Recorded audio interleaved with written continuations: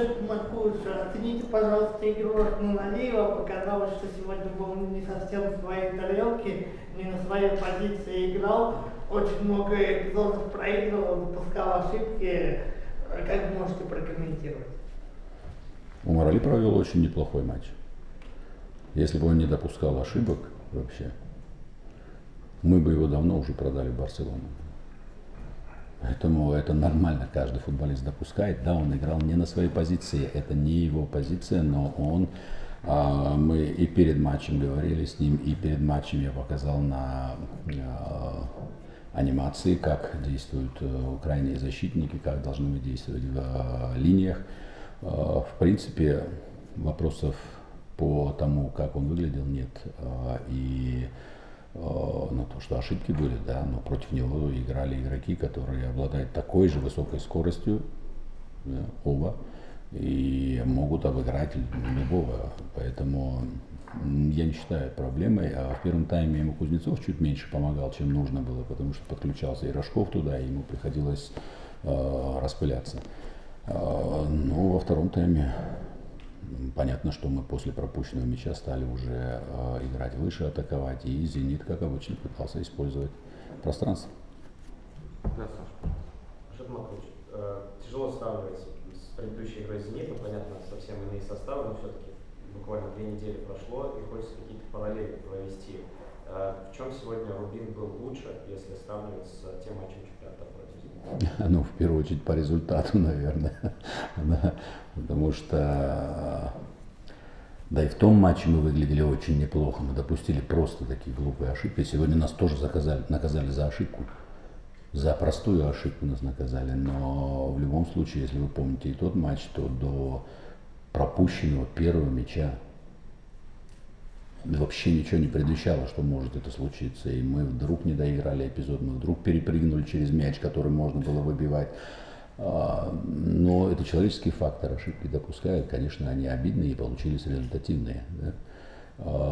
Но качество игры все равно было хорошего. Причем это 2 разные схемы, 2 разные системы мы играли. Отсюда, если мы говорим по прошлому матчу, то результат, он был незакономерен, это однозначно. И сегодня нас тот же «Зенит», классный «Зенит» с хорошими игроками наказал за одну оплошность. А по игре, в принципе, я и команде сказал в раздевалке, но я не могу вам предъявить претензий. Это то самое поражение, когда можно выйти с высоко поднятой головой.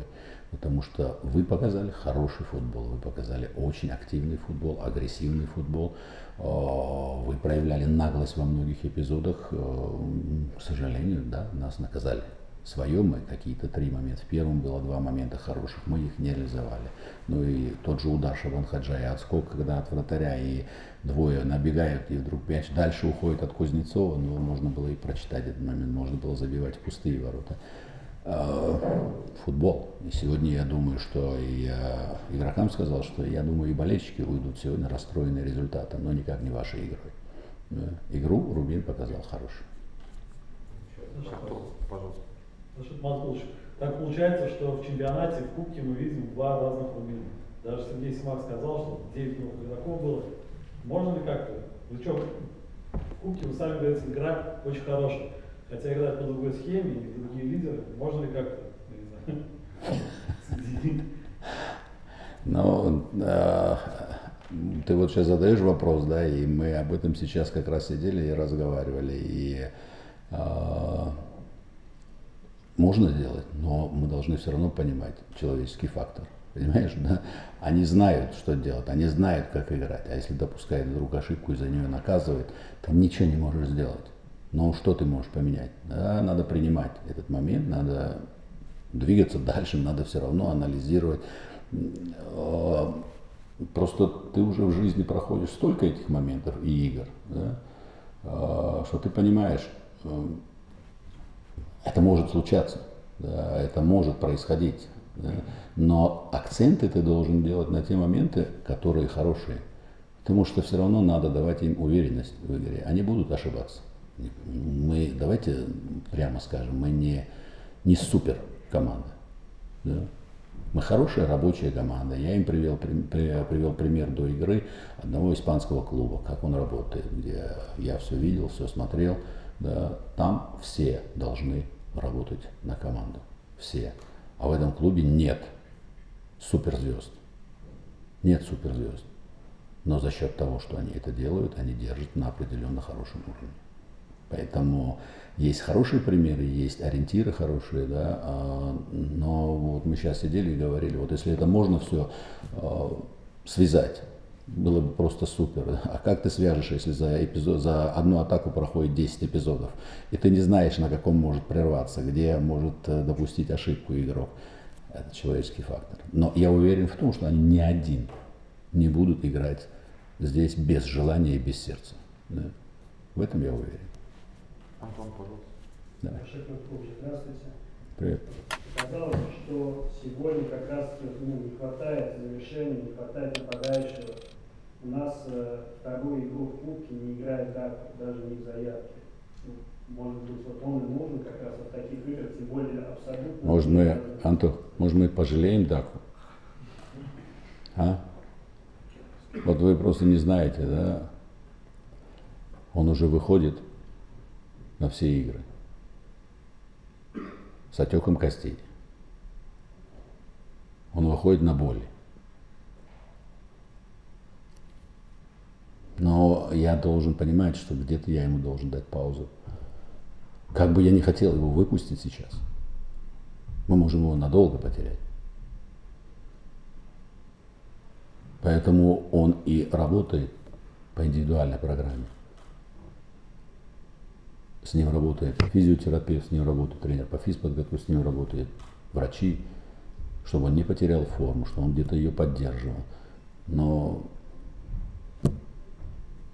там, где у него есть повреждения, если я тебе потом об этом скажу, я думаю, ты никогда не выйдешь на поле. Ляжешь в госпиталь и будешь лежать. Скажешь, пока не пройдет, я не выйду никуда. А он имеет характер. Он, когда мы думали его не брать в Ростов, он пришел ко мне и сказал, я поеду. Я хочу играть. Но мы понимаем, что в этой позиции нам не хватает, но мы хотим взять, найти, который будет, наверное, соответствовать определенному уровню. Это непросто. Мы по одному уже договаривались, но скоро вы узнаете, он будет в Жироне. Как мы можем с ними соревноваться?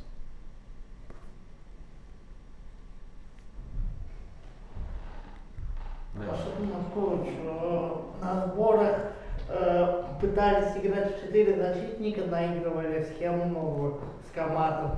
По ходу сезона все так же играем в 3, при этом пропускаем очень много голов,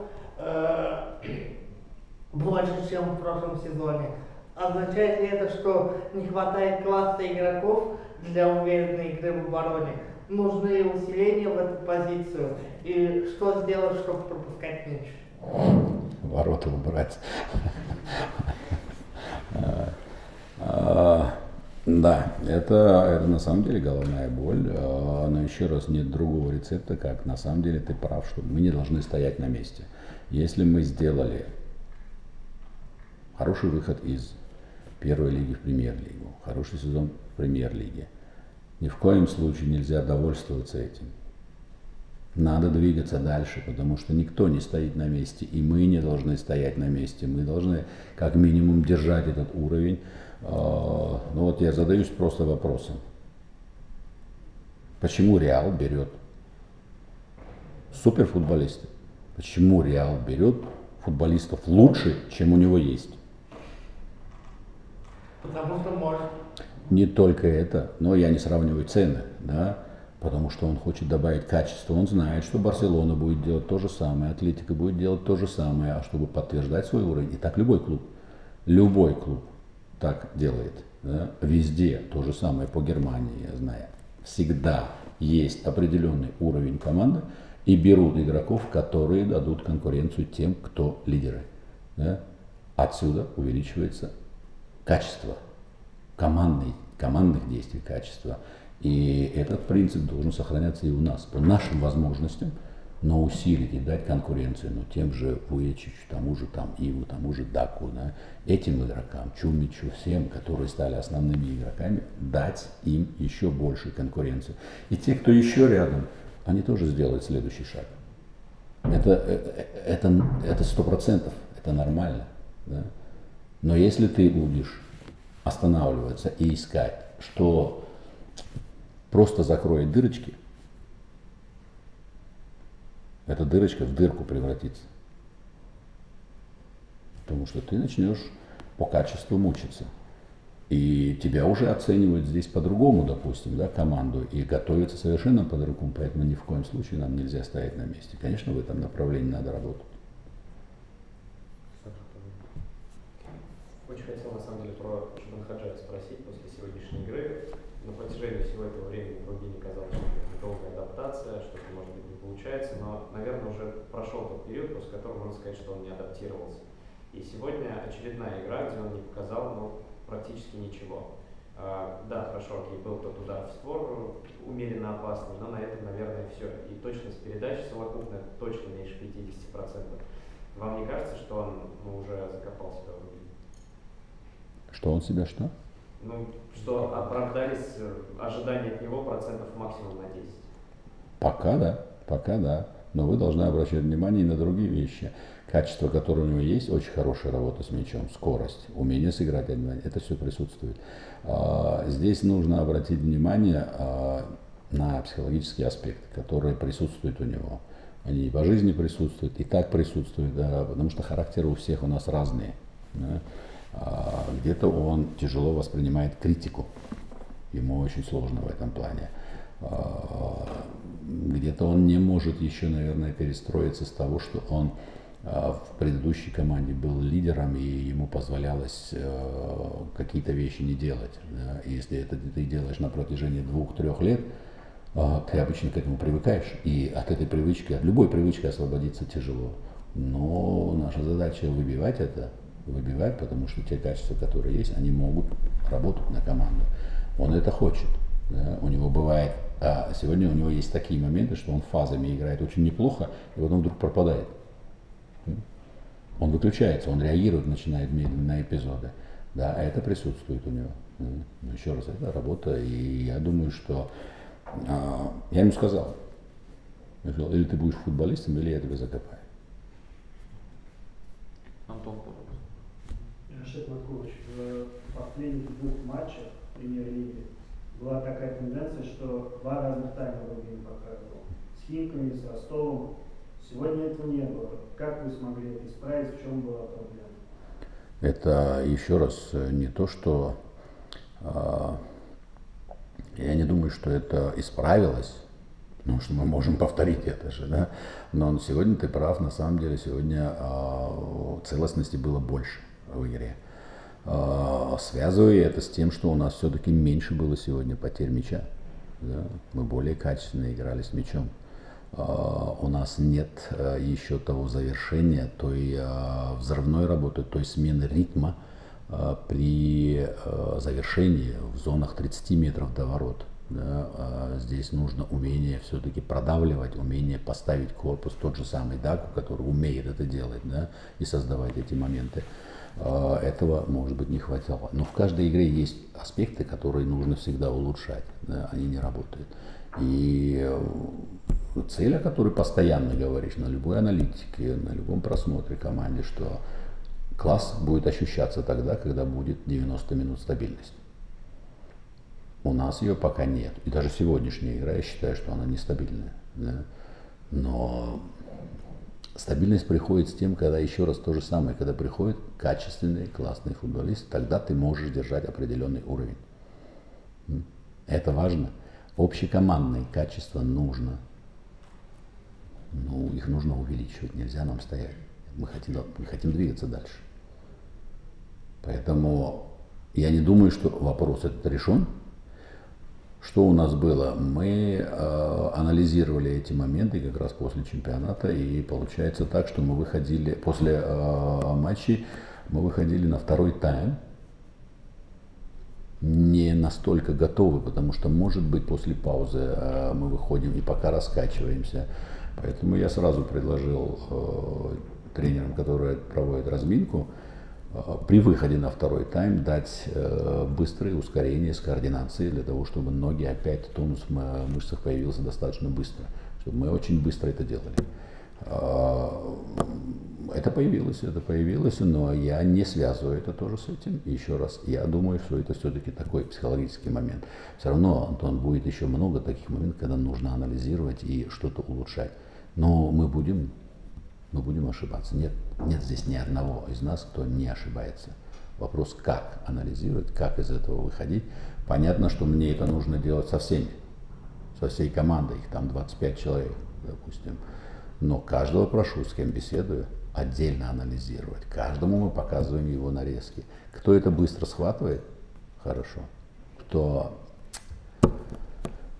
нет, ты злишься, но ты ему повторяешь.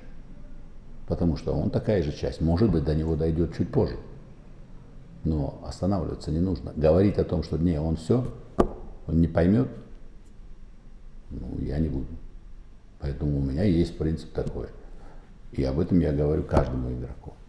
Или ты будешь, или не будешь. По-твоему, не будет. Будет так, как нужно команде. Умей держать это. Умей держать удар. Умей анализировать. Умей критиковать себя. Не надо рассказывать всем, что ты там плохой или еще что-то. Не надо. Сам себя. Кроме тебя самого, тебя никто так ругать не будет, как ты можешь проанализировать. Ты знаешь слабости. Если тебе указывают, просто меняй себя. И все. Процесс жизненный и постоянный, ежедневный. Ничего не поменяется, нужно просто делать это, анализировать. Вот и все. Коллеги, остались еще вопросы? Есть еще? Здравствуйте. После первого тайма, который был равный, и Зенит, и Рубин создавали моменты. Что произошло с 45-й по 60-й минуту с Рубином? Команда вжалась в штрафной и пропустила в итоге гол. Как прокомментируете? Я так не вижу, как ты. По первому тайму я не видел, например, у «Зенита» ни одной ситуации. Были подачи в штрафную, где-то там было 3-4 стандарта. По второму тайму это ошибка, которая привела к пропущенному мячу. И надо сказать, что «Зенит» стал играть быстрее, и мы, может быть, потеряли в эти минуты чуть больше мячей простых. Чуть меньше, наверное, подобрали этих мячей, когда мы выходили в атаку. Чуть больше проиграли борьбы. Да? Но это и «Зенит», это и может с любой командой быть. Точно так же. Никаких проблем я здесь не вижу. Просто здесь нужно реагировать на эти моменты быстрее. А гол мы пропустили после своей ошибки. Простой. Я не видел, что мы вжались. Я видел, что мы допустили несколько ошибок. Мы, выходя в атаку, не сохраняли этот мяч. Мы его теряли, и, естественно, соперник. То же самое было с «Зенитом» и в первом тайме. «Зенит» вообще не выходил длительное время в атаку, потому что мы подбирали все мячи, мы выигрывали. Чуть поменялось это во втором тайме. Но дальше опять игра была достаточно равная, и после пропущенного мяча мы уже... Что мне не понравилось, это в 3-4 эпизодах желание просто всем туда побежать и авантюрные действия, потому что мы рисковали так, что тот же Изидор оставался один с фланга, и он мог просто убегать на нашу половину. Поэтому... Как бы ни происходило на поле, надежности терять нельзя. Поэтому я немножко по-другому увидел это. Грицаенко сегодня очень много играл на опережении и пытался двигать мяч вперед. Когда он делает это в тройке центральных защитников, это выглядит весьма органично. Но когда в двойке, это достаточно неожиданное решение. Это установка или действие конкретного игрока в конкретной ситуации? В перерыве я ему сказал: я тебя прошу, не теряй надежность. Я сказал: Лех, не теряй надежности. У тебя уверенность присутствует. Это не должно перерасти в самоуверенность. К сожалению, он в этот момент чуть передержал мяч. Да, передержал. И допустил эту ошибку. Но в целом я бы не стал предъявлять претензий, потому что так можно за любую ошибку наказать. И мы могли и на чужой половине потерять мяч, и нас могли наказать. Он уже зашел и сказал, что, ребят, хорошая игра, но и я ошибся, и все они ошибались сегодня. Просто эта ошибка была голевой. Все остальное, но я не считаю, что нужно предъявлять претензии. Потому что человек тут же анализирует сам этот момент, и он понимает, что допустил оплошность. Хуже было бы, если бы он не понимал это. Понимаешь? Он бы уперто говорил, что нет, надо было другим что-то сделать вместо меня еще. Он это понимает. Поэтому я даже затрагивать эту тему не буду. Я с ним, может быть, отдельно поговорю о каких-то моментах. Но еще раз я беру в целом игру. Да, кубковая игра, да, неприятный результат, но очень хорошая игра.